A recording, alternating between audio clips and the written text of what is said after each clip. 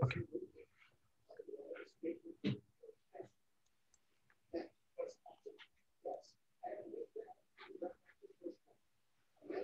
Okay.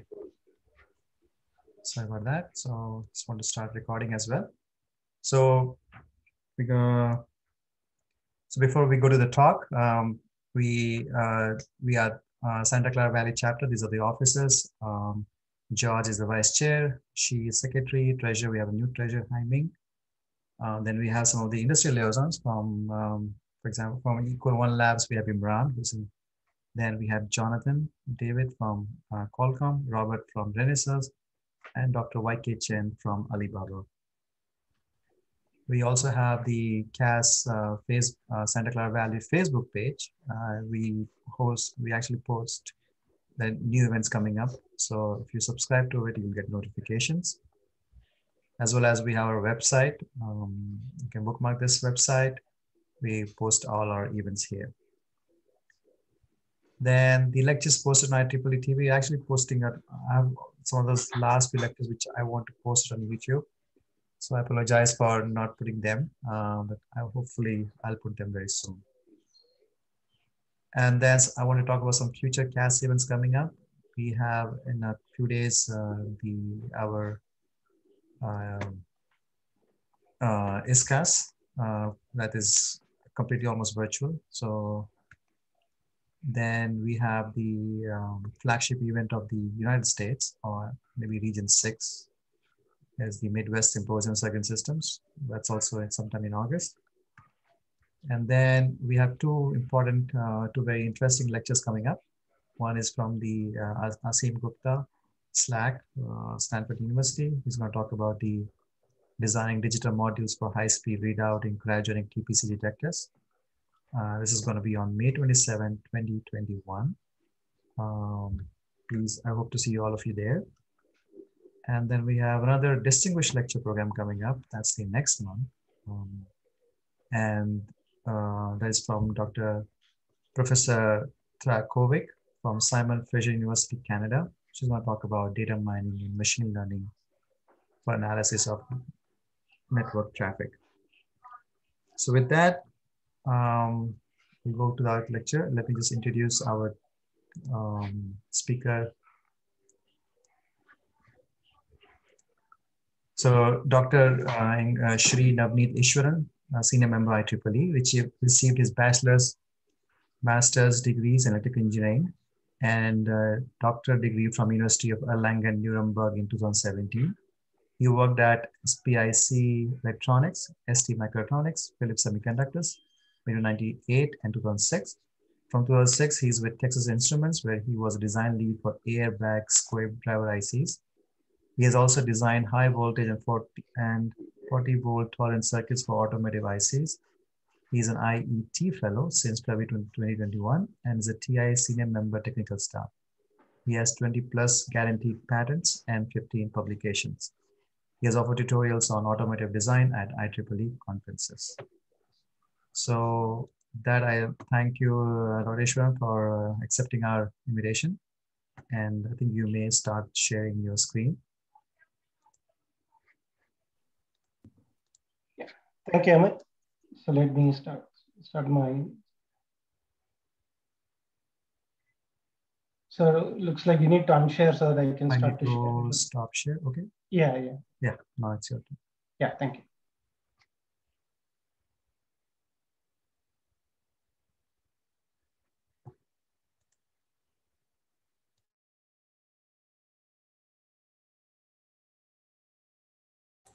Also, just a reminder, we will be taking questionnaire at the end. So if you have questions, please feel free to write it down and we'll take it at the end. Yeah, are you able to see the screen, Amit? Yes. Okay, thanks. So let me try to go into presentation mode.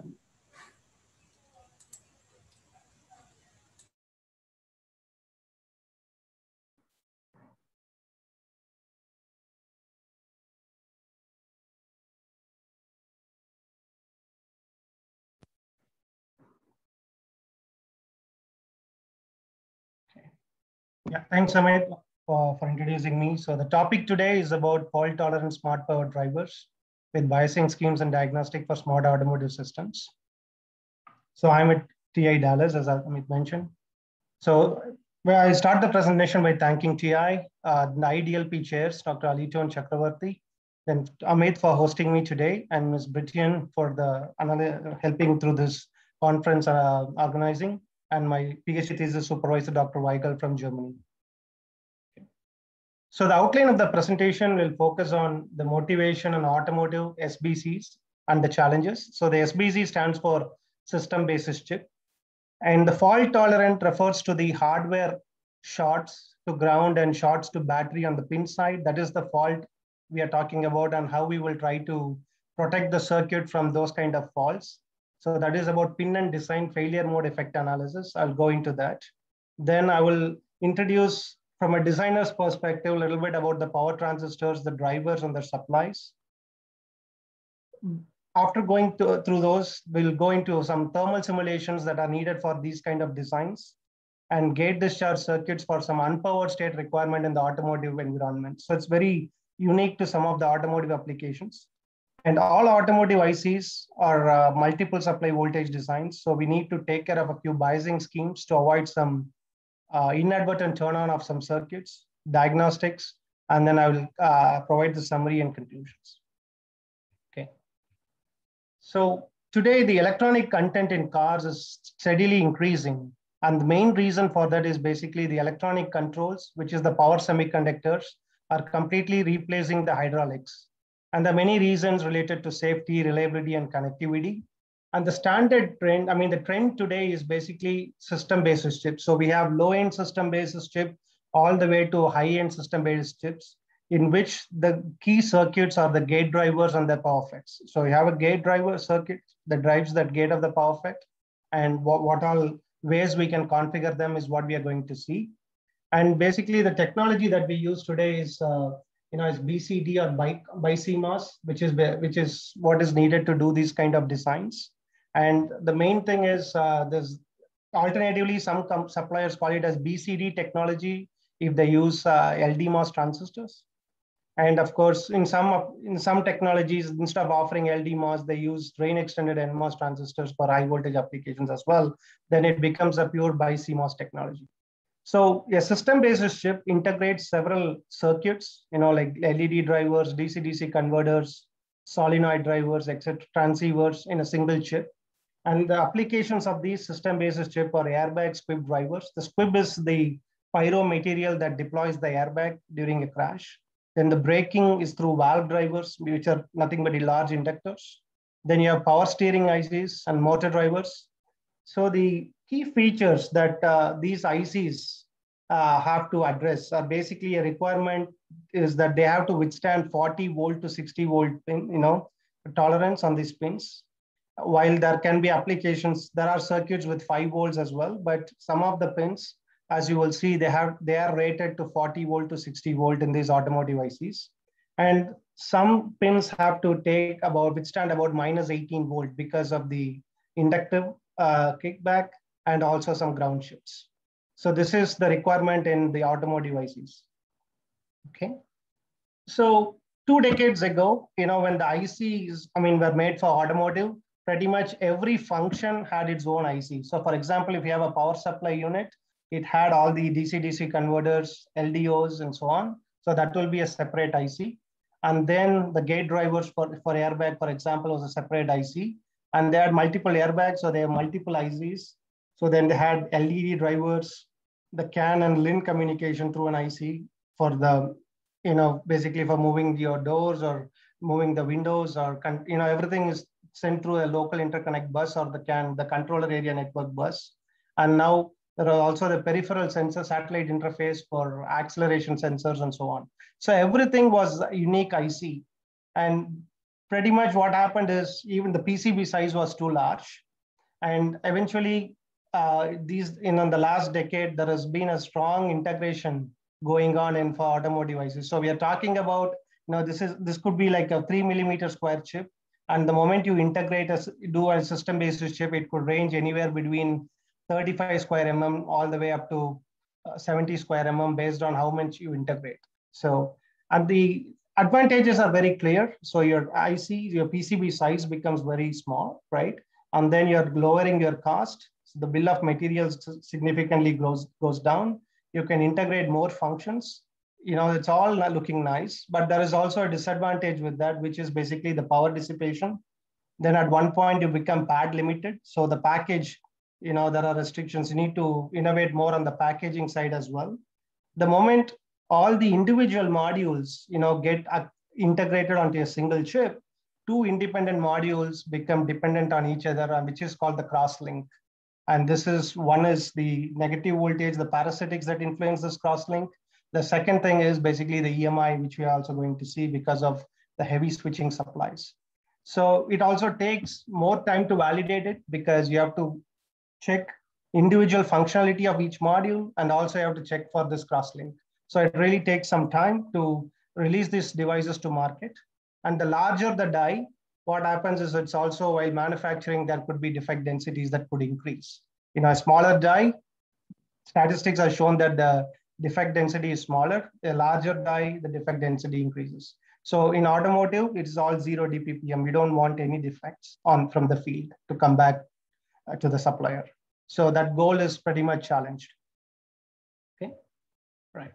So from a designer's perspective, what kind of challenges we have? So high power dissipation is something which we cannot avoid because we are integrating very large power FETs, pushing amps of current into those devices. So if it is a DC, we have to make sure that the package, the die temperature is within 175 degrees, so that the package and the solderability, everything is still intact.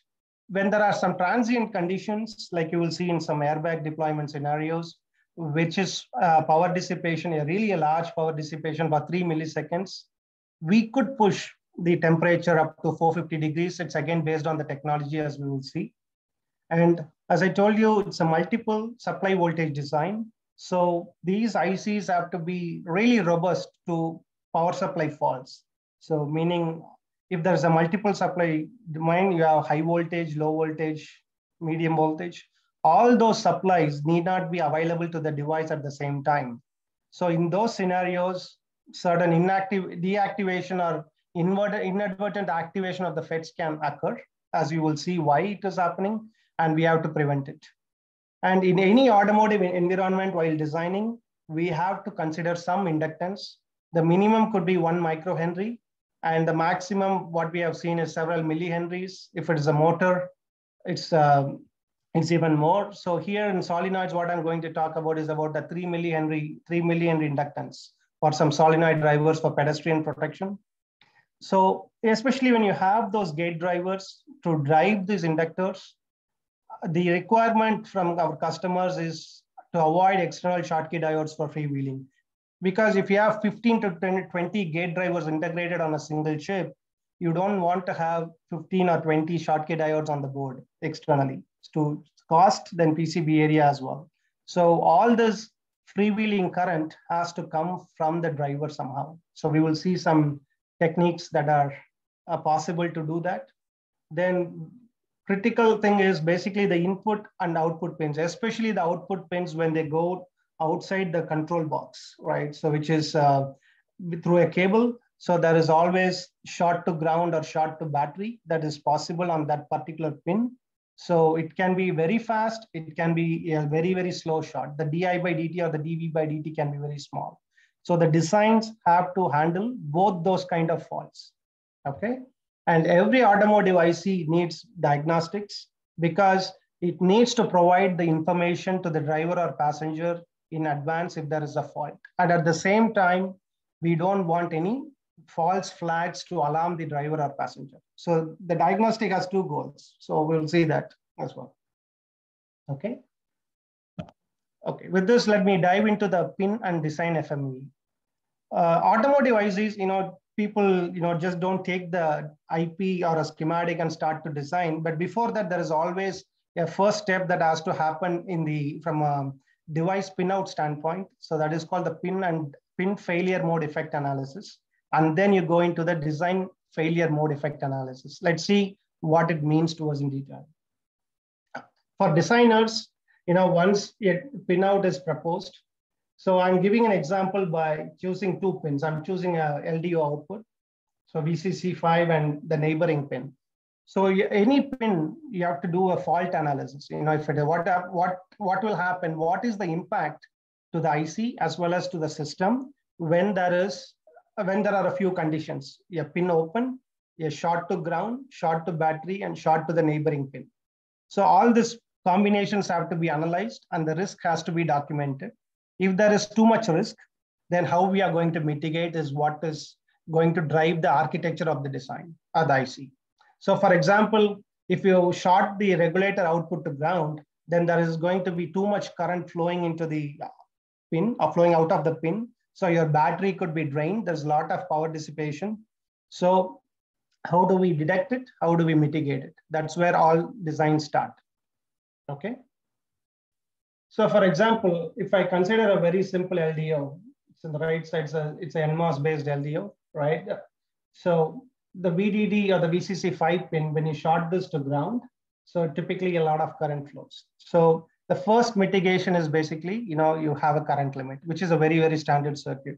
You sense the current through the FET, then you have another control loop that's going to limit the current and protect the device in those kind of extreme short circuit scenarios. So for example, if the current limitation is 300 milliamps, right? So a short circuit ground condition prevails for 100 milliseconds. From a battery of 14 volt, that is still a lot of power. Some cases ask us to consider the battery to about even double, so it's like a double battery condition. While designing the circuit, we have to even assume those extreme cases. So 28 volts, for example, that is still a lot of power that is dissipated across the FET. Okay. So, okay, 100 milliseconds. So now how to mitigate it? It's still a lot of power, right? So can we do a overcurrent detector and then protect it? Yes. So let's say for this problem related to item 1, so let's put an overcurrent detection as well. So there is current limit. On top of that, you add a comparator that detects this particular fault and then gives you protection. So if the current, okay, is going above 300 milliamps, or like it's a 300 milliamps. So let's say you put a comparator at 270 milliamp threshold and then say that, okay, if it exceeds 270 milliamp for 1 millisecond, let's turn off the LDO right away. Okay. So we make sure that the FET is able to survive those particular, is able to withstand the junction temperature rise during that 1 millisecond period, and then make sure it turns off. And then comes another failure. So that is design FMEA. So you're trying to protect the circuit from a short to ground. And then we are thinking about what if that current limit is too long. Okay, so that is one of the potential failures in the design or like in the system. So now the design has to still mitigate it. So now you go and add a overcurrent detector to mitigate that particular condition. Okay, then comes the second condition. Okay, so what if that threshold is not 270 but 250 milliamps? So you're having a short to ground, but somehow the impedance is such that you are not able to go beyond 250 milliamps. So that means your comparator will not trigger because you're below the threshold. So then comes another backup. So you need to put another backup, and that is basically the thermal protection. So this is how, for example, the architecture in automotive ICs are set. So first you put current limit, then you analyze the risk, then mitigate the risk, and so on. Of course, you can keep on doing that, but we typically stop with two mitigation points: a overcurrent detector and thermal shutdown, which is more than sufficient to protect the IC against a very harsh environment. So for short to battery, I mean, let's say the battery is somewhat lower, but then externally there is some other way that this voltage can go higher than this. So then you're going to forward bias this diode. So what we typically do in the design is put a diode in the other direction to completely block the current from going from VDD back into some of the VBAT capacitors. So this is a very simple mitigation as well that we try to do. So this is how the designs start. So at the end of the day, if you see every automotive chip, so it has a gate driver and then a current limit, so a current sensing circuit in order to provide the load current information as well as protect the device from such harsh conditions. Okay. So let's go and look a little bit more into those power transistors. So there are two technologies, which is BCD or the BiCMOS. So most of the semiconductor suppliers have BCD because the LDMOS is really the one that is preferred to have large voltage IC, large power FETs. that can dissipate that power at the very small area when compared to rest of the transistors like drain extended NMOS or. But at the same time, the LDMOS transistors have a higher VT, which is about 1.2 volt. So the drain extended transistors do offer a slightly lower VT, about 0.7 to 0.8. So it's a trade-off. In some suppliers provide both the components so that designers can choose what they want. So we have requirements from 7 ohm RDS-on, 500 milliohm RDS-on, and some applications are going down to 30 milliohms these days, which still can be, such large FETs can be integrated. And future trends obviously are also going towards GaN because of the power density. And yeah, we will not talk about this here, but that's the trend. We are also seeing a shift, from LDMOS to GaN technology as well. Some applications have started to use GaN. Okay. So when we look into the transistors, this is slightly different from what the regular CMOS uses, right? So in regular CMOS, what we have, most of the low voltage technologies offer you very symmetrical transistors. So the drain and source resistance is pretty similar. When the bulk is shorted to ground, or you could connect it back to the substrate, back to the source, sorry. So of course, we have to make sure that the VTH is not significantly increasing due to this. In case there is a option to reduce the VT, obviously you're going to tie back the bulk and source together in the NMOS transistor. But what is important is, in these kind of technologies, the asymmetrical transistors are really tough for high voltage conditions. So for example, you cannot have, to my knowledge, NXP was offering it way back, but nobody else is doing that today. So you don't have a gate to source that is 20 volt rated and a drain to source 20 volt rated. So when you want a 60 volt transistor, nobody is making a gate to source that is 60 volt and drain to source that is 60 volt. This is really, really expensive because you need different kind of oxides for the same, in the same device. And so people have shifted to asymmetrical transistors. So where the gate to source rating in the state of the art technologies is about 5.5 volt. And there's a LDD structure on the drain to keep extending the rating of the transistor. So yeah, 20 volt has its own LDD structures, and the 30 volt, the spacings are increased, and 40 volt is much more spacing and so on. So that is how the high voltage transistors are fabricated these days. But with the gate to source, there is a single oxide which is 5.5 volt. So in most of the technologies that I know of today, so there is a low voltage transistors for digital. The gate oxide is about 1.5 to 1.8 volt in the state of the art. There are 3.3 volt as well. And in the for the analog thick oxide transistors, that oxide can withstand about 5.5 volt. In older technologies, it was about 12 volt. But you need to protect more the gate to source junction. And that is where the design challenge for the designers, that is the design challenge that the designers have to face. But the drain to source rating is simply by varying the LDD option. The lower drain option gives you various variants. Okay, right. Let's look a little bit more from a designer's perspective on the cross section of the LDMOS. It's not a true cross section with the rounded gate and so on. But for the designers, what they need to know in the LDMOS transistors is basically you have a body diode that is built within the LDMOS. If you use it as a diode, meaning with the gate to source shorted in the forward direction, there is a parasitic PNP that we need to consider, that there is some leakage which is going into the substrate. So here is basically how the designer's perspective looks. So here you have the substrate. There is a buried layer that is N-type diffused. Then you have a special P-well in which the source is isolated from the substrate. So then you get a potential PNP. There is a junction diode, PN junction, that will be forward biased if you operate it as a diode. And there is a vertical PNP where the current goes into the substrate. Similarly, if you use a drain extended NMOS, where both the drain and source can be isolated, there is a common special P-well under which there is a buried layer, and then the typical substrate comes. So there is a potential NPN and PNP action that can happen in these transistors. So the goal for the designers is to really make sure that when you're operating in MOS mode, these buried layers and the P-wells are biased in such a way that you don't have any parasitic current through this NPN and PNP transistors. That's the main goal for the designers in order to make sure that such conductions are not happening. Otherwise, the whole functionality gets changed because the current never goes from the drain to source, but from drain to the substrate. So this has to be completely avoided.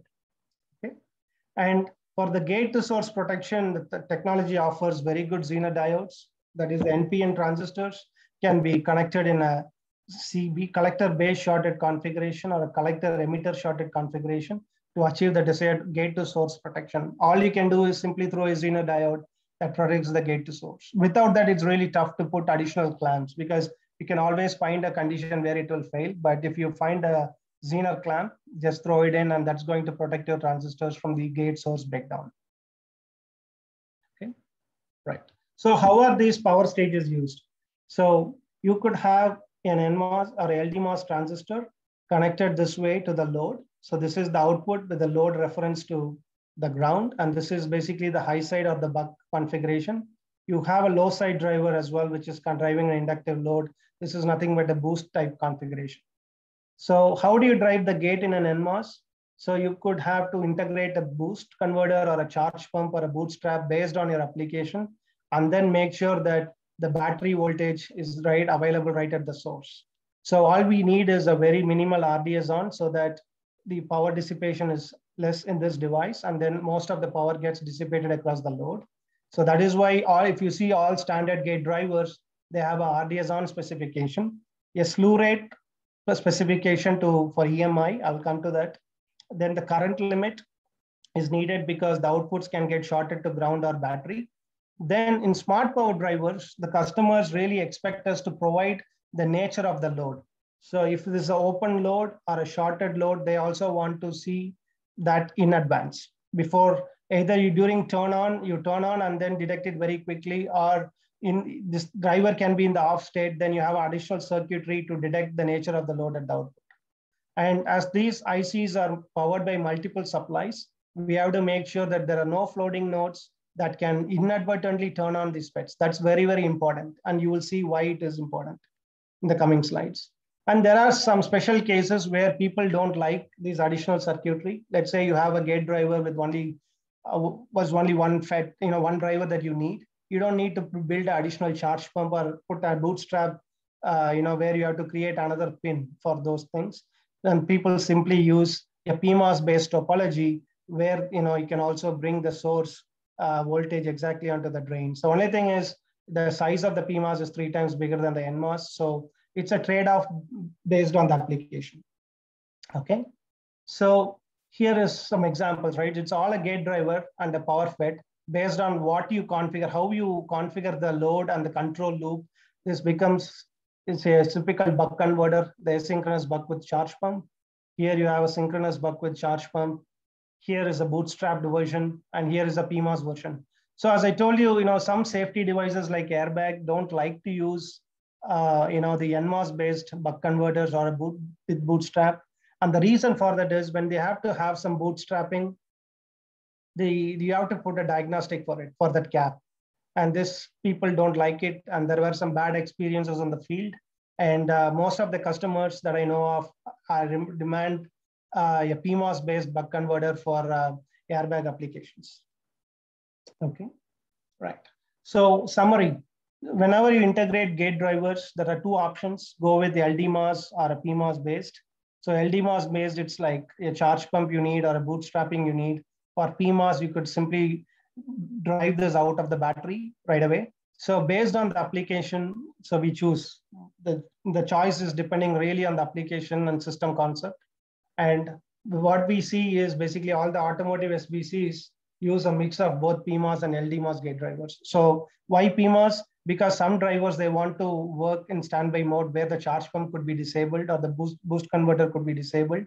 So they use PMOS, and when you go into the real high current mode, they use the LDMOS. So pretty much you see a mix of both kind of drivers integrated on SBCs these days. Okay. So at the end of the day, no matter what you choose, what type of topology you choose, so the gate driver or the power FET is not allowed to turn on if the control signal is 0, because all have a digital control. So there is an enable signal coming to your driver. which is also controlling your power FET. When that signal is zero, no matter what state we are not allowed to turn on the gate driver.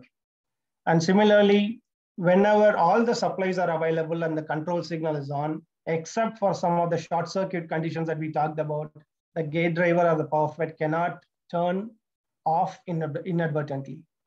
So comparator outputs, and that means what? So so you get a low voltage digital signal and then you convert it into a high voltage analog to control these gate drivers. So under all circumstances, those outputs have to really work in the expected way. So that is the biggest challenge. So we will see that as well, why these cross-coupled level shifters can completely mess up the circuitry. Okay. And the trend is also slightly changing in, or it's getting more and more demanding for scalable designs. So for example, this is a PMOS-based high-side driver. So the current is basically sensed, and then we detect the open load and short circuit threshold. So if there is a shorted load, we flag it. If there is an open load, we also flag it. So this is basically the slew rate control for emission and basically a current limit circuitry. And all this, are going to come and control your gate of the FET, right? So for example, if you take a driver, which is a FET with 6 ohms, so the MP0, if it is 6 ohms, and then it supports max load of 100 milliamp, the sensed voltage. So what we do is the sensed voltage should be greater than the noise or the offset of this amplifier. So typically we sense about 6 millivolt to 12 millivolt signal, right? And when you change the driver to a 1 ohm, all we do is completely scale the design. So that means if the RDS on scales by a factor of 6, so you increase the FET size by a factor of 6, cutting down its resistance by 1 ohm, all the current mirror ratios get scaled accordingly in such a way that all the parameters are going in the same direction. So for example, the open load, if it is 2 milliamp for a 6 ohm driver, that supports up to 100 milliamp. When you get to a 600 milliamp driver, that 12 milliamp load is nothing like noise, basically some leakage for a 600 milliamp driver. So you are allowed to control, say that even less than 12 milliamps is considered to be like an open load condition. And for the short circuit condition, 180 milliamp gets to about like 1.0 amp or like 6 times, which is, and the current limitation with this, if it is 200 milliamp for a 6 ohm driver, so you do that at 1.2 amp. So that's how the trend is moving. It's more moving towards a scalable circuitry. Okay, this is a PMOS-based high-side driver. This is an LDMOS-based configurable driver. So this can be used as a high-side driver or a low-side driver, but everything can be implemented in a scalable fashion just with current mirrors. So slew rate, you need a capacitor and a current source. And for all the comparators, we do current sensing through, basically current mirror type circuitry. And then you decide the topology. Basically all your comparators will be current based. You don't need voltage comparator, simply that you sense the current and keep comparing it. The architecture is pretty simple and straightforward, and it's robust. So the chances of getting some faults there is very, very rare if the topology is implemented in the right way. So what is the advantage? Of course, it gives you a much more scalable design because you don't need to reinvent the IP for every load condition. All you do is just scale the design and then make sure in your simulations the thresholds are coming out in the right direction, and current limit is also in the expected value. And of course, when you move from one technology to the other, this is simply portable right away. So that's how we are trying to implement everything as a ratio of current mirrors. That is also the trend that we are seeing these days from customers. Okay. Right. So let's look a little bit more into the power management side of these gate drivers. So you have a battery in the car, which is about 12 volt. Then most of the ASICs operate at 14 volts. Some have integrated charge pumps, some have external boost converters. So, but idea is there is always a demand to drive the gate higher than the battery. So there could be a boost converter, which is classified in the high voltage domain. But nowadays, there are applications that are running at 200 volt or 300 volt. So this becomes medium voltage. But still, for most of the applications, the 40 volt to 60 volt is basically the tolerance of the spin. The boost converter could be at 22 volts or 33 volts based on the application. So from the boost converter output, we have a buck converter, which generates about 5 to 6 volts. That is, again, used for the low voltage circuitry, like the analog band gaps or some sensors externally also connected to these kind of outputs. Then there is a linear 3.3 volt or a 1.5 volt regulator for the digital core and to supply the IO buffers. And the drain supply, which is basically about 12 to 33 volt. And this is the topology for a squib or a solenoid driver, where the load is connected between the high side and the low side driver. I chose this because you could see a topology which has to, where the load is connected between both the drivers. So here is typically, the drain side, and then you have the gate driver, which is higher than the drain voltage. So you could easily drive the gates, towards 500 milliohm or 300 milliohm RDS on. And the low side driver, typically the gate is at 5 volt, but then for additional current limiting, we use the high voltage to sense the current and limit it. So this is a topology which is very common in automotive applications. So this is for airbag or the solenoid driver for pedestrian protections. Even the braking ICs also have a similar topology. Okay, right. So when the fundamental problem for fast switching is what we need to watch out when we are using a charge pump or a boost converter. So for example, here there is the battery pin, and this battery pin is supplying a charge pump as well as an LDO. So what happens is when, let's say, the switching of these transistors, right, you are pushing your bottom plate of the capacitor very fast, or if there is a over voltage on the output, then you turn off the charge pump very fast. Then there is amps of current going into the ground. So there is a di by dt problem that comes in. So because of the bond wire, there is a lot of noise generated on the bond pad. So no matter how large capacitors you have on the pin, it's not going to do you much benefit. What happens is this bond pad starts to become more noisy because it has the boosting effect when you turn off the current very quickly. And as a result, this turns out to be highly noisy bond pad for the LDO, and it comes out as a PSR problem for PMOS-based regulators. So when we have to really address these kind of situations, for which we have to have either slew rate control in charge pump as well, or any switching circuit should have that. So you have to slow down your edges, or you have to minimize your bond wire. So there is additional innovation going on the packet side where they use flip chip or ball grid arrays, but still most of the automotive designs have bond wires in place. So they are thinking much about switching. This is an exception for DC-DC converters because they have to meet, the efficiency has to be high for those. But in most of the gate drivers for automotive applications, the switching edges, the di by dt is in the order of 10 to 20 nanoseconds. Nobody tries to switch below 5 nanoseconds because of these kind of problems. Okay, here is an example. So this one is really a very, very fast switching node in the charge pump. You can see that this generated bad noise on the battery bond pad, as a result of which you can see the noise getting reflected on the LDO output, despite having some capacitance. So you can see that there is a change in the voltage before it corrects itself. And these kind of things can be very can be very dangerous to the applications, especially when they drive the sensors. So the recommended switching or the rise and fall time for these charge pumps or any switching circuit is in the order of 20 nanoseconds to 30 nanoseconds. You don't want to go below 5 or 10 nanoseconds. So when you come with high frequency converters, which are running at 2 megahertz or more, of course, this is going to still hurt, and they have a different solution where they change the package and they have a little bit more slew rate control implemented these days. Okay, so this is a pretty important message for the designers to watch out for the emissions. The EMI is really a performance, something that can a very critical design parameter, so there are some levels that we have to adhere to in order to get the device working in the harsh environment in the automotive world. Okay, so with this, let me go and introduce you to some thermal simulations and why we need it. As I told you, the smart power drivers really need to provide an information about the load current. So you need to sense the current. And then, of course, these are very standard topologies where you sense the current and then take the output voltage through another resistor. So the output voltage informing you about the nature of the load is available through this type of topologies, a high side or a low side based topology. And we also use a current sense based approach. It is the sense FET, and then you sense the current and regulate back the gate voltage of this transistor. So this is to limit the current in case of faults. Okay. So whenever you do this in some automotive applications like airbag, so we are talking about like this is like a 120 milliohm resistor.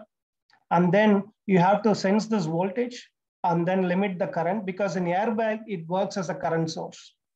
So it is basically dissipating about 68 watts of current, or watts of power for 0.75 milliseconds. These are very, very short transients, but still, if you look at the supply of 33 volt or 24 volt and above, we are already talking about 45 to 68 watts. Here, this is with 33 volts, so you get about 64. In some cases, this could be at 22 volts or 24 volts, but we still are talking about tens of watts of power that is getting dissipated across the FET. So this FET, this is like a 1 ohm load or 2 ohm load. So you will see that the FET is dissipating a lot of power. So now how to size this transistor? If you size this for 175 degrees junction temperature, which is what you do for DC conditions, the size is simply going to explode. And then you cannot integrate 16 or 20 drivers like that. The area of the chip, the cost is simply not affordable. So that is where we found out if that is a transient-based power dissipation, where the package is not getting involved, because less than 3 milliseconds, the intervention of the package to power dissipation, to influence the dissipation of this transistor and the junction temperature rise is very, very less. So for that, what we decided is to see where the FET breaks and try to find the margin and see if we can push the junction temperature high. So that is how the flow therm or the thermal simulation starts. So you size the FET typically for RDS on, and then you give the thermal worst case conditions like 68 watts of power for 0.75 milliseconds. And then each technology, the experts, the device experts come and tell you at what point your device breaks. So in the thermal simulation, you also choose your floor plan. So for example, this is a 4-channel airbag driver. So where you can see all the 4 power FETs placed at the corner. So this is again set by the pinout, right? Pin FMEA tells you where to keep the pins. And based on the pins, you keep the power FETs. That's how the location is fixed. And then you come back, measure, typically in your layout, go and measure these distances where we can place this and provide this kind of information to the thermal simulator like flow therm. These days, there are other tools like Magwell and so on. So those kind of tools are telling you how much is the junction temperature rise at the center of the FET and also around the FET, and then so that you can design the circuits from a thermal robustness. And the point at which the technology team gives you a number called the critical temperature, and this is the temperature above which the LD MOSFET or any other FET will get completely destroyed. It becomes just a wire short between drain and source if you exceed the temperature. So we try to find a sweet point. You don't want to size it up to 175, but try to go a little bit more. And then see that if at that temperature, if you are still within your critical temperature, if you are okay, then you don't need to size up the FET further. But if it is coming out that you still need to, that particular dimension is not sufficient, you go back and then increase your W by L and then come back and redo the sum. So if RDS on based area is 0.18, then thermal simulation tells you have to use 0.2 square millimeter such that the temperature rise within the FET during these kind of operating conditions is less than your critical temperature. Then you go with 0.2 square millimeter, which means that if you choose 0.18, you're going to really destroy the FET. So you always go with the slightly larger FET. You don't need to, that means you're optimizing this 0.2 square millimeter for 400 degrees C junction temperature. If you do this optimization for 175, this won't be 0.2, but it will be, let's say, 0.6. And that's a large area. Really, we are wasting so much area for transient conditions. So that is one of the biggest trade-offs that we found out that we can do it.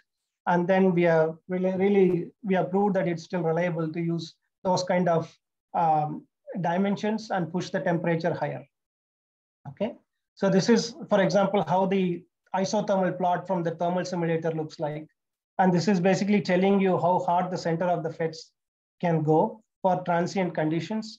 Of course, this is also based on the assumption that you activate the pulse first, and then it takes about, for airbag and all, the cooling time is longer because you don't know when to deploy the next airbag. We never know that. It's going to be at least 500 milliseconds.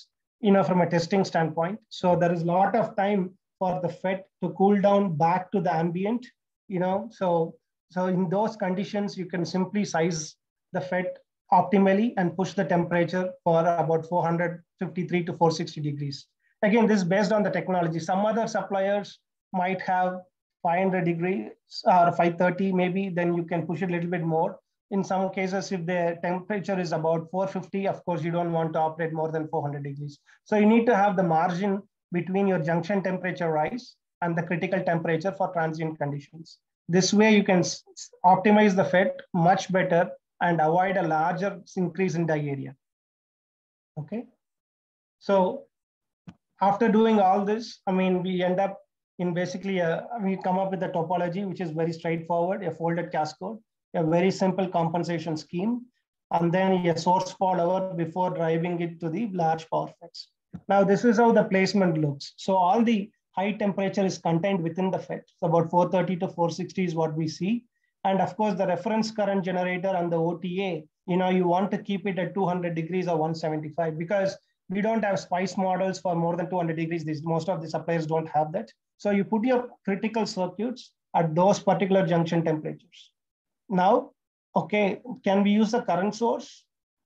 Okay, there could be some conditions at power up where the current source may not be active. So you're completely having there are chances that your VT can be, your VGS can go higher than VT.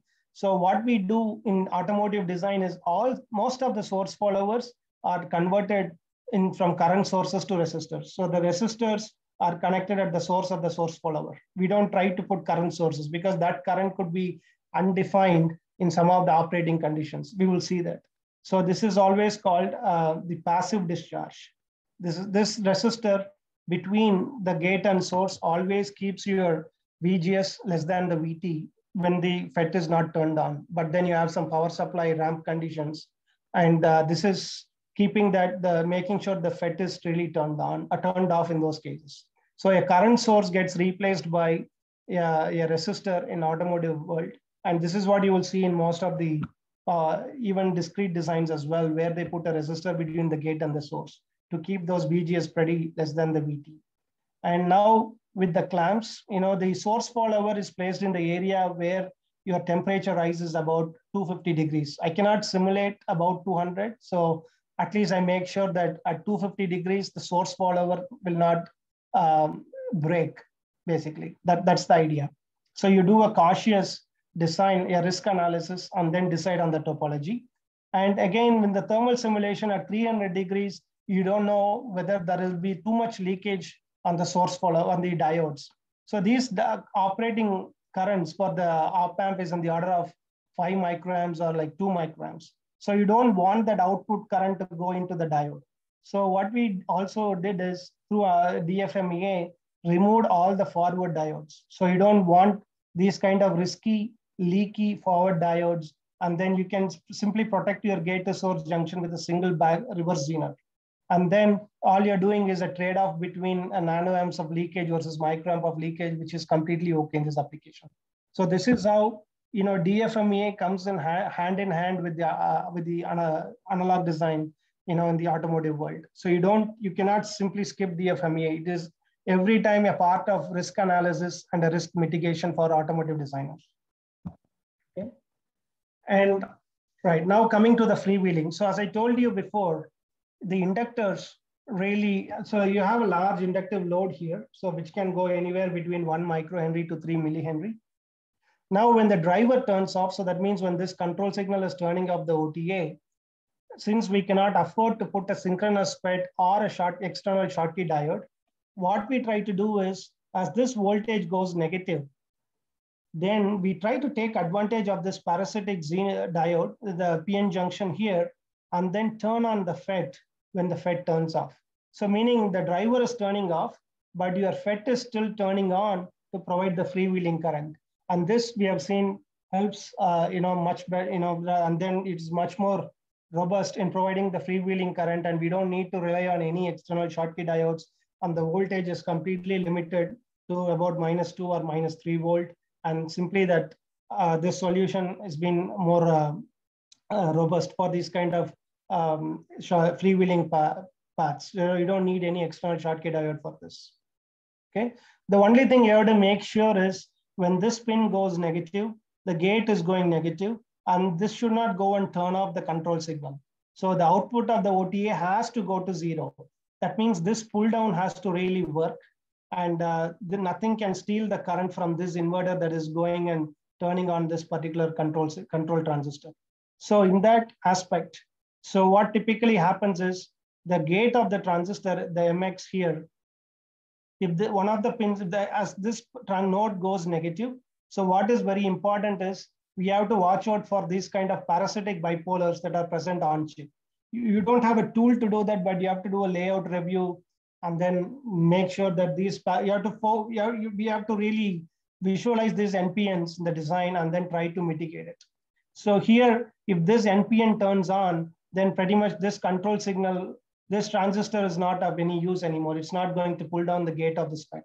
So what we do in those kind of cases, so pretty much we start to guarding this particular transistor in order to make sure there is a sacrificial collector to provide this collector current into when this pin goes negative. And then it saves the main transistor and ensures that the node of the output of this OTA is pulled to ground. So these days, I mean, guard rings are replaced with deep trench. So deep trench is also found effective to mitigate these kind of parasitic NPNs. Okay, right. So far what we have seen is a driver, its supply, and it's a multiple supply voltage domain. So where all the power rails are together, right? So all those have to be present. Control signal has to be active in order to make sure the drivers work. Now, the automotive circuits are something very unique, which is called the unpowered state requirement. Let me talk about that a little bit. So the moment you integrate multiple drivers, so I'm showing you, for example, an airbag application. So I have two drivers here. These two are completely independent because, I mean, other than the common drain voltage, it has its own output, it has its own control signal. And of course, the supplies are all common. That's fine. The gate driver has common supplies, right? But what can happen from a fault standpoint, this can be completely independent. So the output of this node can go to 0, can be shorted to ground, whereas the output of this particular pin, driver 2, can be shorted to battery. Now, when you have a very fast transient, because those are inductance, there are a lot of inductance, and there can be spikes on those lines that can really have this node shorted to battery very quickly. When such fast transients happen, let's say we are even asked to design, I mean, typically it's 14 volt in 300 nanoseconds, but we have been asked to design those circuits to be withstanding even 35 volt for 300 nanoseconds. When you have that fast transient in the unpowered state, which means your ECU is powered off, there is no boost converter output, there is no low voltage rail, there is no pull down on the gate. So when this happens very quickly, the gate to drain capacitance is so big that it can couple the voltage and bring the gate up. So when this gate rises, then you have to, the current can go through this load and then deploy the airbag inadvertently. This is the problem in airbag designs. It's also for other applications as well, laser drivers or LEDs. You don't want to see the blinking of the LEDs inadvertently, for example. So these kind of things have to be addressed. The unpowered state requirement is getting really a lot of attention from our customers. They test specifically with these kind of spikes. This is why we have to be fault tolerant here. So this is also the crosslink that I mentioned. A fault on one can affect the other. So this is, again, two independent drivers where they talk to each other through these kind of fault modes.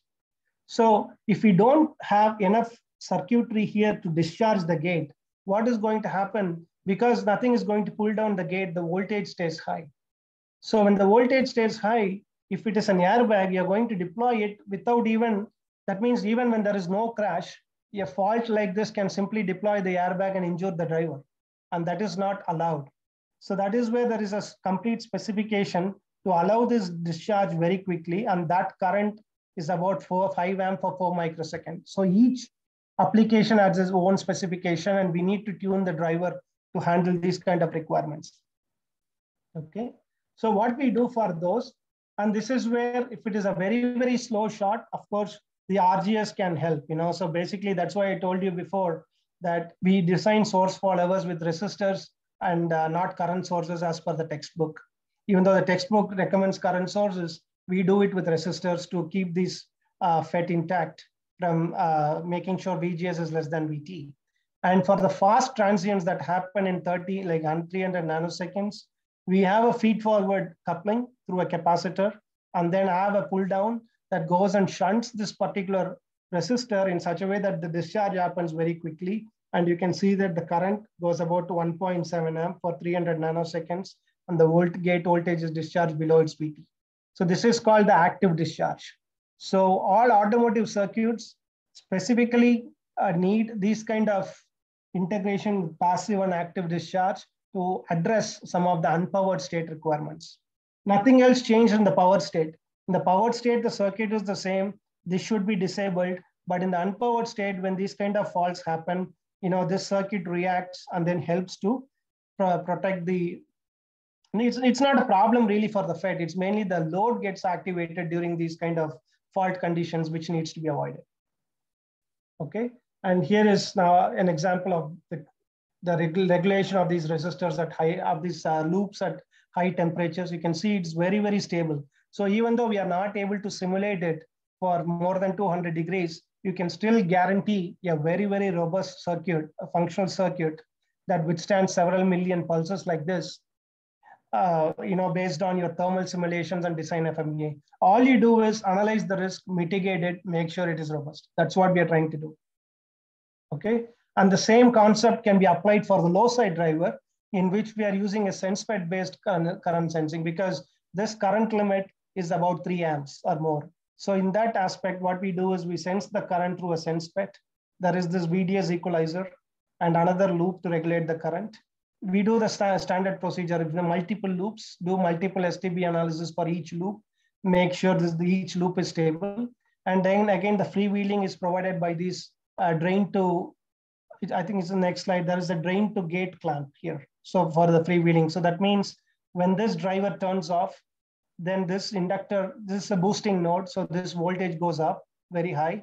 And then you couple, there's a clamp that breaks and then pulls the gate high and discharges, turns on the FET to make sure that the voltage does not spike up too much. So the same what you applied on the high side by turning on the VGS, here you are trying to break the VGD clamp and then try pushing current into the transistor. Okay, so here is basically the topology. And because now the inductor is on the drain side, this is already a second order transfer function when you go from the gate to drain. So we use current-based differential amplifiers in order to stabilize the loop. And you can also see that everything is simply a current mirror, a common gate-based topology. So you get the source input, and then of course it's all cascaded current mirrors, and then the output from here drives it to limit the current.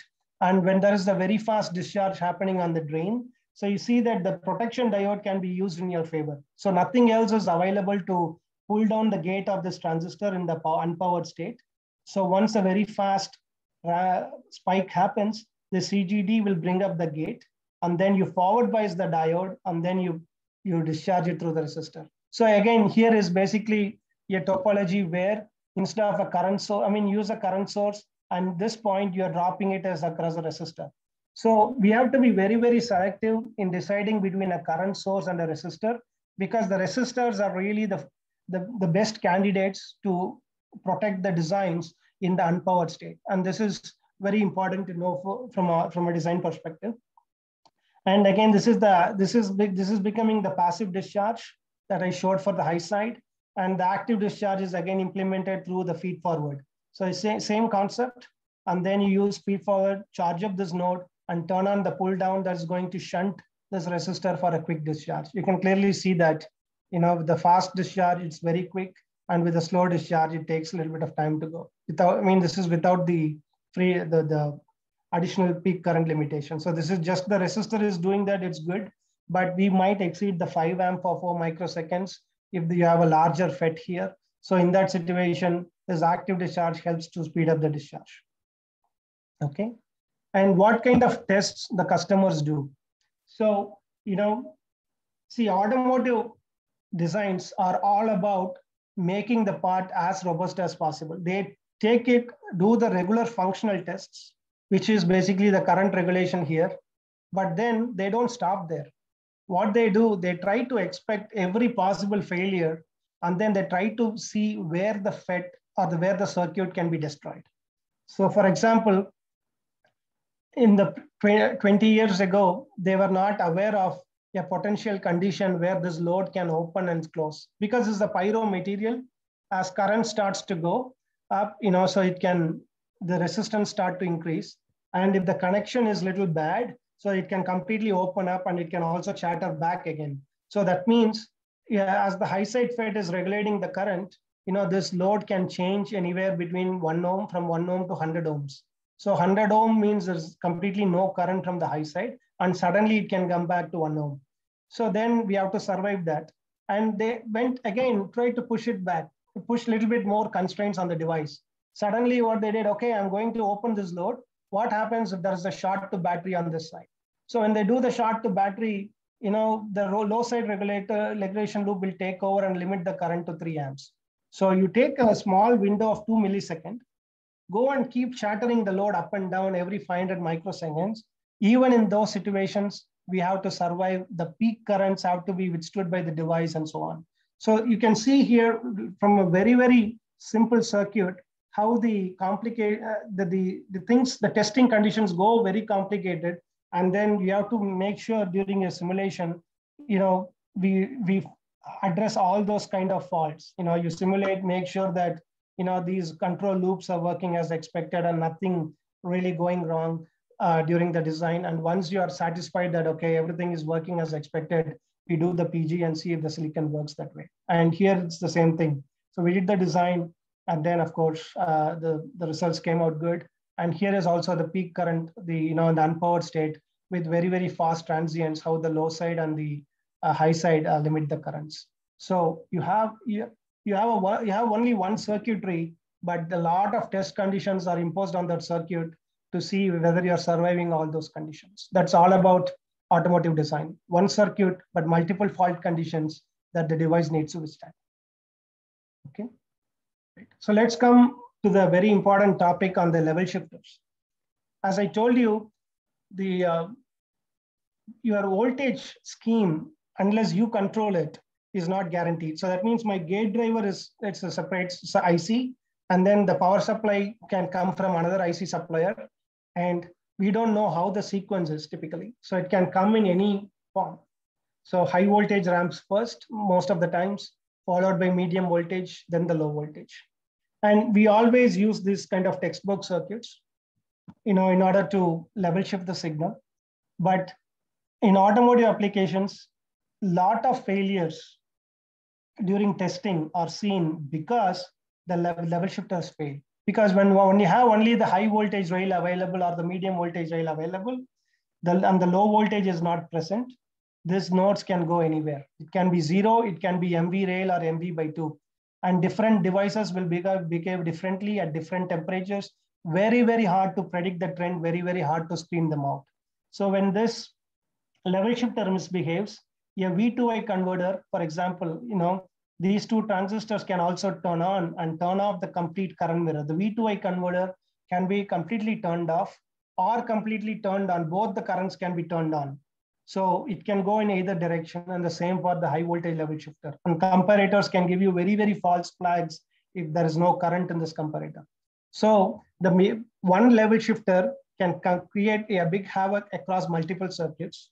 And that is why we need to really correctly define the biasing of these level shifters. This becomes a very, very important topic in automotive design. So for example, why it is very important, let's say you have a low side driver and I'm shorting this is my airbag load to battery. Suddenly, during my power supply ramp, if this transistor gate voltage goes above VT, simply you're going to draw current, and then you're deploying the airbag without any command. So there is no crash, but when I just turn on my system, all of a sudden my airbag is deployed. And this is not allowed. So this is a safety violation. And again, so that is why the biasing circuits have to be very, very robust in order to avoid these kind of fault scenarios. Okay. So there are multiple patents, that are listed, which generate a LV rail independent level shifters or LV rail independent bias converters. What we try to do here is simply use a common source level shifter. Again, a current textbook circuit. But what we wanted to do is make sure that this bias current is available for this level shifter. So how do we do that? So based on the power supply, we generate, so we start from here. So no matter which supply, MV, or also use a HP rail as well. This is HP rail, that's a typo that I need to correct. So then we put a voltage selector that provides some bias voltage to the circuitry. And then you have a current selector, which is again a maximum current selector. Because at startup, all you need is a 500 nanoamp to a microamp of current that you can generate from a very imprecise bias current generator. And then what you can do is once your analog cores come up, like the band gap comes up and the reference currents are out, then you provide another reference current. And this circuit is going to choose the maximum of these two currents. Because when the MV rail is off, this current is zero, only this current is present. So you bias your level shifters at startup with 500 nanoamps or 1 microamp. But then as you go into normal mode, the junction temperature of the device will increase. So you want to bias these transistors with a much higher current to overcome the leakage. And in that aspect, a current selector helps. And then basically you're simply biasing. The same topology can be used for the high voltage level shifter as well. You don't need to complicate your design. Again, play with the bias current and current common source stage. That's more than sufficient. Current mirrors, common source stage, eliminates basically all the potential failures related to floating nodes. And then you make your power stage completely robust against these biasing conditions. Okay. And this is how, so you take those control signals and add it in the corresponding nodes to make sure that your transistor is safe. It's off when it has to be off and it is on when it is to be on. Okay. And this is a way to simulate. So basically also test it. So what we do, we ramp the high voltage. One of the ways, there are multiple ways to do it, but one of the ways is you go and ramp the high voltage supply, then generate the medium voltage supply. Then this is the phase where your transistor has to be on. And the outside these, when there is no control signal, these have to be off. And we have guaranteed that by design as well. So this is one of the ways the customers also test it and make sure that the part is not responding to any of the missing supplies. That's very important. It has to work only when you have all the three supplies available. Outside this, the driver has to be off. No current through the power FET. Okay. So we have seen the power FETs, their drivers, their supplies, and the biasing schemes. Now let me, pretty much is the close to the end of the topic, so which is basically a diagnostic for these switches. Okay, let me go here. So what happens is there are a lot of inputs that we need to diagnose, basically the resistance and the path between those high side and low side drivers, the voltages of the supplies, the boost converter, buck converter supplies all have to be diagnosed. So you have implement multiplexers and then basically provided to an analog output or an integrated ADC. Based on your specification, you decide whether to integrate an ADC or you send this out to an ADC, which is in the micro and that can be measured as well. So only thing you have to make sure that these voltages are limited to 5.4 or these days it's 3.3 because the micros cannot handle more than 3.3 these days. So from a high side standpoint, it is the same circuitry, it's the same loop that we are using, but if you have the diagnostic currents should not be in the ampere range. It's unless because you'll be draining the battery unnecessarily. So the diagnostic currents are typically in the range of 10 milliamps. So we have a 120 milliohm resistor. This is like a 1.2 millivolt drop. It's really a weak signal. So what we typically do is we operate this complete loop in open fashion. So, and you limit the voltage on the gate. All you need is to check if this voltage is able to get all the way up to 3 or 4 volts. So typically it is at ground because when this FET is off and you turn on the current, you are able to pull it down towards 0.6 volt. It's limited by the diode. But then once you turn on the FET, it should go towards 3 volt or 5 volt. And this is what we need. And there is a comparator to say, oh yeah, this leak to high voltage or a medium voltage. We call it leak to battery or system level condition requirements. And in the low side, you do the complementary version. What you do, you basically inject current. If it is not turned on, the voltage will be high. If it is turned on, it is significantly close to ground, and then you detect lead to ground. We keep it very simple for diagnostics. Never mess it up because it needs to give you the correct information. Okay. And coming to these multiplexers that I talked about, we have to be very careful in a few switches here, because what the customers typically do is during diagnostics, you can activate only one switch because the multiplexer, so one switch is active that goes to the analog output. But they don't simply leave the neighboring pins just like that. They try to take those, whatever pins have to go negative, they simply take it negative and see whether there is any disturbance. Again, this is the cross link, which is very important. Two pins are independent of each other. They have nothing to do. But then once they come to the diagnostic module, a disturbance on this could be a high frequency noise coming in. It could be a negative voltage. It could be a ESD. What is very important is to make sure, for example, if you have bias current that has to go to the resistor, it really has to go to this resistor. But in the chip, we have the parasitics as one of the pins goes negative. If these two are placed in the vicinity, there will be an NPN action that takes all the current into this source and leaving 0 volts here. So again, we have to come back, do a layout review, place these accordingly, and then avoid this NPN transistor. You cannot completely avoid it, but I'll mitigate this NPN risk with deep trench or the sacrificial collector that we discussed before. Okay, and coming to this resistance measurements, so again, what we do is always do take two current sources and do the differential measurements in order to calculate the resistance. So when we do these kind of resistor measurements, of course, you have to use two current sources, two current sinks, for example. And the resistance always, because all these pins in the squib or that are connected to the inductors can go negative, what we typically do is bring the current limiting resistor before the switch. So if you have an NMOS switch here, it is going to see a body diode from substrate to this drain, and you don't want the current to flow out during those, or you want to limit the current. So very simple is always put the resistor first. Wherever there is a low current design, you put the resistor first on a pin that goes negative. So that is the message here. So everywhere, wherever there is a pin that goes negative, that goes to -3 volt, put a resistor to limit the current out of the parasitic diode from the switches. And this is one of the techniques which is now commonly employed by automotive designers in order to limit the current. All it takes, whenever you get into those fault conditions, what we need to do is limit the current. That's the mantra here. So in the power FETs, you do it with the current limit circuit. In the low current diagnostics, there is no need to put a current limitation there or a current sense and limiting circuit, but you just throw the resistors appropriately to limit the current. Okay. And these are examples for high voltage switches that where the gate drive is adapted based on the voltage. So if there's a 30 volt and if this supply is 35 volt, you can set this to 33 volt. If this pin goes to 5 volt, this voltage gets automatically adapted to 8 volts. It's like VT plus some IR drop. So same for NMOS.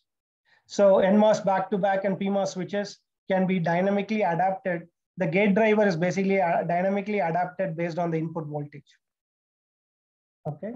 And again, let me talk a little bit about this current regulation loop. This all designs need a reference voltage with the current limit. This is nothing but an LDO. Only thing is the current limit is implemented with a separate loop on top. You could also do it with the current mirror. The main reason I showed this is to see the need for scalable designs.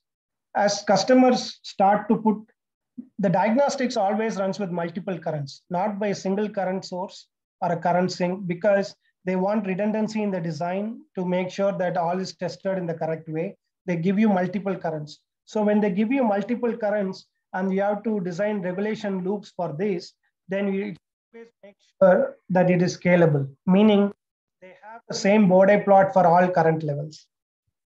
So for example, here, let's say one current source, one switch for the current number 1, and you activate another switch for current number 2. So basically these loops are driving power FETs that are switchable. So there is a way the software tells you which current to use. So if it is S1, then this switch is closed. If it is S2, you close this switch. So all you're doing is putting staggered FETs that are completely open and closed by switches. And same for the reference currents.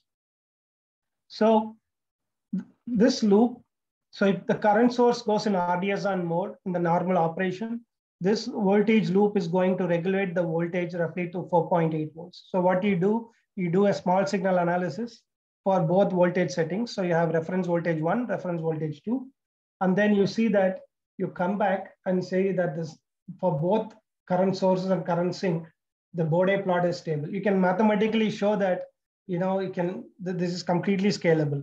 Why customers need it? Because you have two current sources at minimum. You have multiple load conditions, meaning at least the cap is going to change a lot. So this CL is going to vary from, let's say, 10 nanofarad to 100 nanofarad or 470 nanofarad. So in those situations, if you count the number of simulations you will be running, it will go into thousands of simulations. So interpreting the result for each could become a headache. So what customers prefer is to make it more and more scalable. So if the Bode plot looks like this for one current, you try to match the same in the design by using your scalability to get the same Bode plot for both the currents. And this can be done for n number of currents that you want. So this is for the top loop, which is the current loop. And you can see that is the same for both the current sources. So this is, you can mathematically also show the customer that your designs are very scalable. So this way they will not get worried about the stability when you suddenly change your current or suddenly change your cap. All you're giving is more a predictable behavior such that the diagnostics can be implemented in a very, very predictable way. That's the idea. So here is basically the silicon result for both the settings. We have 36 milliamp and 4 milliamp, and you can clearly see that the settling behavior, of course, this is the turn-off condition, so the load will determine this, but you can see that the stability is pretty similar for both currents. Okay, with that, I will try to summarize. So the automotive designs are not different from conventional. So we use, our design starts from the textbook. So you take the schematic from a previous IP or from the standard textbooks and start to think implementing about it. But then before you start to implement completely, you have to consider the faults on the pins. And then the diagnostics, how we are going to diagnostics. These are the key for smart power ICs. And the designs are portable from one technology to the other. Make sure that from one BICOM node to another, as you move in future, this is going to be completely portable, unless something else stops that you need a different topology. Now, after having said this, there are still some additional burden to the designers, which is basically the fault conditions, the powered and unpowered state behavior, ESD, of course, because the conventional, if you see that it's all 1 kV HPM, 500 volt CDM, but here we could even go up to 4 kV HBM for some applications.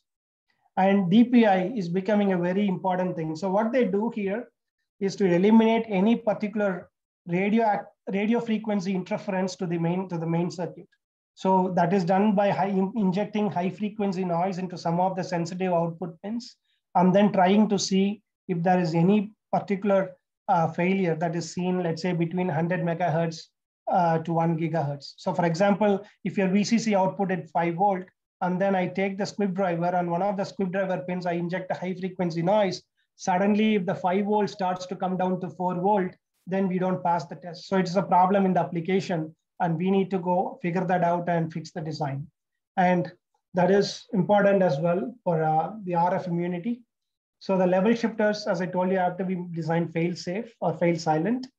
Diagnostics and cross-link tests are really critical, and there are two things it has to do. It has to do the job, give the correct information, and also typically avoid the false information.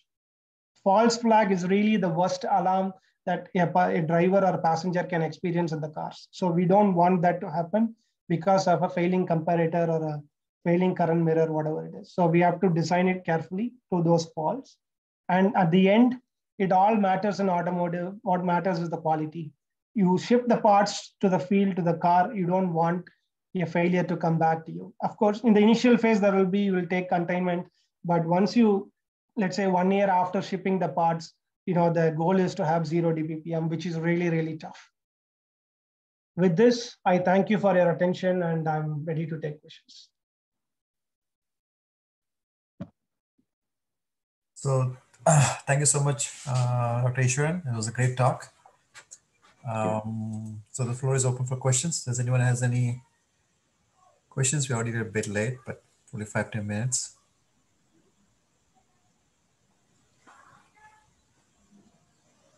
Hello, Navaneeth. Yes. So are the reliability factors such as EST or closely associated within IO cells of these defined topologies? So could you please repeat the question? It was not fully audible to me, sorry. Yeah, can you please be loud? Yeah, sorry. I mean the reliability factors such as EST or closely associated within IO cells of these defined topologies? The reliability, the main problem is coming from all the high voltage circuitry, ESD, because the clamping voltage can be way high and we have to make sure that those are still reliable. So the ESD means it can take that voltage, the FETs can withstand it, and then once the ESD source is removed, it still comes back to normal functionality. So we don't face problems on the low voltage side at all. It's always the challenges in the high voltage side. And as you mentioned, it has to be subjected to multiple pulses, and then we make sure that it's reliable. So the post testing on the ATE should show that the parameters have not shifted. That's the key thing. That's how the reliability is measured. No destruction, no short to grounds, and then the parameter shift should be within the spec limits. Okay. So in terms of technology roadmap, if there is a change in technology, so would there be a need of revised version of the defined topologies? Yes, of course. We have to.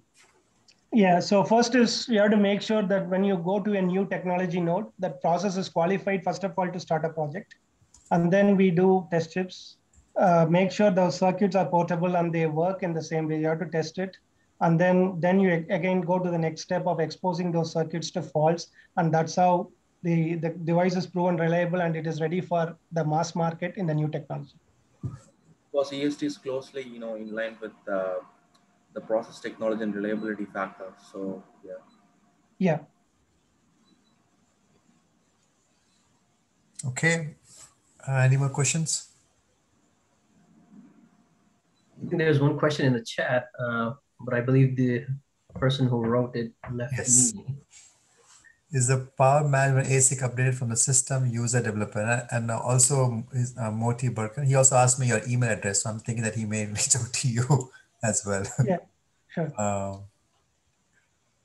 It's fine. Yeah, you can talk to him separately. Okay, we can. No, I also have a question for you. Is like when you discuss about this temperatures 200 degrees Celsius and all, how do you generate current reference circuits? I mean, are they stable enough? Like, and then you talk about current mirroring. Yeah, right? I mean, so we try to keep the topology very simple, cascodes. So those kind of current mirrors. The main thing is to make sure that there is no big leakage through those due to impact. And especially when you take it to high voltages, we want to make sure. So for example, if I go back to the circuit. So I remember you showed a band gap, right? Now, usually, like whatever circuits I've done, I've never gone the band gap to like 200 Celsius. No. So we make sure that the band gaps are not placed in those areas. Okay. So at least 175, we make sure that we talk to our technology team to make sure that, those we can simulate and get reliable data at 175 for band gaps and so on. But the current mirrors, yes, we also keep it around 175 to 200. Okay. And yeah, right. And those will be trimmable current mirrors. We don't want to have untrimmed circuits. Okay. So especially when the precision is very critical. So we make sure that we put very simple current mirrors that have high gain, high output impedance, like simple cascodes or folded cascode mirrors. And then we make sure that at 200 degrees, the error is pretty low. So that's what we make sure. And on the choice of the folded cascode, is that the, again, it's interesting because it has its own advantages, but when at the high temperature, it seems does it seem because you need so much high gain, and obviously you don't have any problems with the headroom, right? Right. There's no problem with the headroom. The only reason. Go ahead. Sorry. Okay, so let me see. The only reason to use this is basically, the lowest voltage was about 16 volt. so that where the supply could droop and we still need to work. But yeah, this could have been a different topology as well. So we started with this, and then the main thing was to see how much leakage we have. So that was the only thing that we have to worry about from the output node. Exactly. So you yeah, want that was the only thing. So you want to control the impedance at that voltage at that folded cascode, right? Right. And we don't want anything to go into the diode or whatever. Correct. And my understanding is the higher the impedance that over there, is that better for you? Is that at that node? Yes. I mean, because there is another disadvantage because this is a 120 milliohm resistor, and you see that the GM times R, so there is not much gain we are making in this stage. It's even attenuating us. That is where I need to put all the gain here in order to make up for the error, right? So whatever attenuation this is offering, so I need 60 dB gain. I need to put at least 90 dB or 100 dB here so that this attenuation can be compensated for it. And that is why we ended up in this topology with a very high output impedance. And we were still able to fight the leakage, and we didn't have issues at all there. So, I mean, small offsets are okay that can be created in the loop, but you don't want a 5 microampere current to get completely down to 2 microamp, and then it starts to give you a much, much lower output current. So there we were able to fight it with this kind of topology. And then also by spacing, keeping this at a temperature which is roughly around less than 200 degrees. So that was the key. So for example, if I would have placed it in a much, much closer area like this,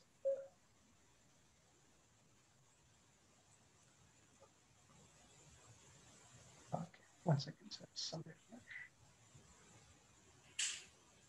Yeah, so this is where it is. So if you're seeing the slide here, so yes, the OTA and the reference generator are somewhere about 200 and 175 degrees. So for example, if I would have moved the OTA somewhere close to the 300 range, I don't know what kind of problems I would have faced. Yeah. I didn't experiment it because it's a product, so we have to also minimize the risk.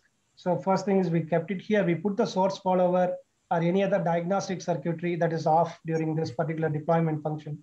So those are placed in this area. So that is the way we mitigated the risk, and it worked. Sure. Thank you. Does anyone have any more questions?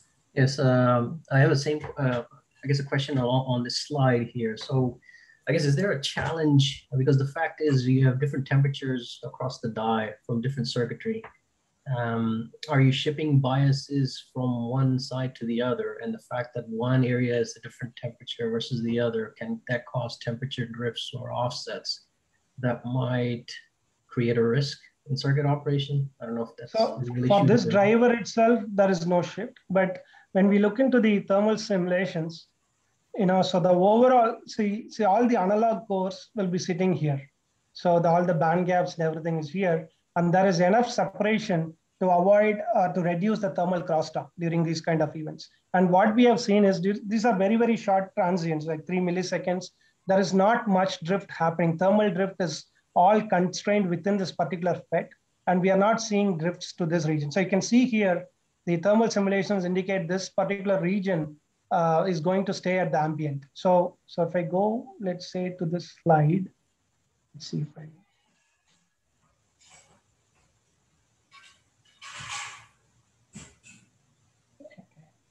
So you see here, so this is where the core is and the FET is here. So you can see there's a lot of, so the heat is not really coming out of this FET. So everything is contained within this FET, a little bit on the low side and a few hundreds of micrometers here. So this distance itself, we are talking about 200 micrometers. And the distance from here to here is about 1 millimeter. So this distance within the chip is good enough to mitigate any drift that's happening. So that's what we saw. So in this 3 millisecond time frame, the drift is not much. All the drifts go around the FET and within the source follower area. And that is where we have to be very careful. All right. And is there, I don't know much about the products here, but are there heat sinks deployed to take away heat from certain portions? Or correct, is that not correct. really? Yes, so we do have a thermal pad, but again, for the short transients, it doesn't make a significant difference. So we do have devices like this, where there is a thermal pad, which has to be soldered, which we recommend to be soldered to ground on the PCB to take some of the heat. Of course, if you operate it, these kind of things above 3 milliseconds, then of course you will see the impact of the thermal pad. And that will, once when you solder it to ground, I mean, it's going to take some of the heat away. So my understanding is you don't see hysteresis or something like that because of all the huge temperature effects because of short transient. Is that okay? And okay, I think if otherwise I have more question, but if anyone has more question, otherwise I think it's also getting late for him. He's 2 hours ahead of us. Yeah, I just have one final question. Okay. On your thermal modeling, what was the flow tool that you used? So we used a flow therm tool where there is a special team in TI where they model this based on the floor plan, and then they give us the numbers as in the Excel sheet. So they give us these kind of plots. So the tool that was used for this design was flow therm. And is this integrated with Cadence, or is this something like no, it's something, this was not integrated with Cadence, even though there are tools now getting integrated with Cadence, but yeah, this one was outside the Cadence environment. So this is the whole circuit biased and everything, or? Yeah. So we have to give the complete information of what kind of circuits are running here. So that is why if you see here, right, this device, the ambient temperature in the application is about 105, 95 to 105. But because some of the diagnostics might be running even before we turn on the power FETs, so we assumed our ambient temperature might have shifted by 40 degrees up. So that is where in the thermal sims, we start with 135 and go from there. So there are circuits running, that's what we assume. So and then once you calculate the further temperature rise from there. Sure. Okay, one more question I have is the LDO that you showed, right? I mean, it's a simple LDO with the op-amp, that one. So, the LDO performance a lot depends on what you're loading, right? Right, yeah. And you have a lot of things loading there, which is so much different than, so I think it was one of the first few slides. Yeah, here, this one, right? Or... Yes, so could you talk a bit more about on the, like, do you see huge changes in the loading, and how do you kind of, the current just changes a lot through this, or like, how does it? Yeah, I mean, the current drift itself, I mean, the loading that we typically do in these kind of LDOs is in the range of 100 milliamps or 125 milliamps. Okay. Very rarely we do 375 or 500, very rare, that's very rare. Because it's an LDO and the battery can go up to 28 volts, we have the maximum current with lower drop voltage up to 125 milliamp. On the moment we go about 170 or something, then we have overcurrent detection that typically senses the current and turns off the LDO. So that's typically how we do it for these kind of applications. So the drift, everything is also not much. So we have to also make sure that, the thermal shutdown for these kind of LDOs, you have a dedicated thermal shutdown, is in the range of 150 or 170 degrees. That's how the typical implementation is. So that we don't want that to get so hot and destroy the package. Great. Okay, thank you so much, Dr. Easwaran. I'm guessing now, I think it's time for. So thank you again so much for your talk. It was a great talk. I think we learned a few things, if not like everything, from this automotive talk. It is very interesting. Thanks, Amit. Thanks for hosting me. Thank you. Sure. So thanks again, Dr. Easwaran, and hopefully we can have one talk where you can come over to Santa Clara area, Bay Area, and then we can have in-person talk as well. Sure. Thanks, Amit. Looking forward. Thank you so much. All right. Thank you then. Bye-bye, everyone. Bye.